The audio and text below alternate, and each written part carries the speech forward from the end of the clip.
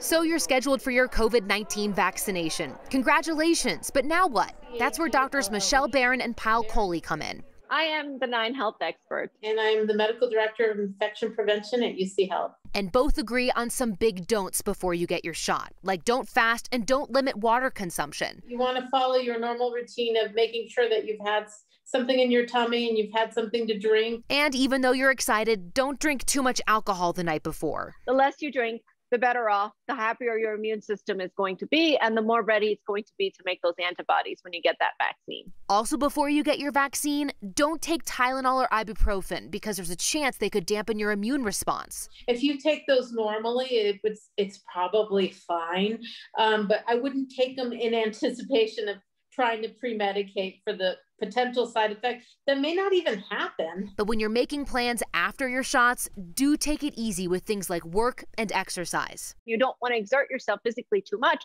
because remember, the body is fighting a war inside. And finally, do remember a vaccination doesn't mean a free-for-all. Continue to wear that mask. Continue to socially distance. You are not allowed to suddenly throw away your masks and have a big party after you get your vaccine.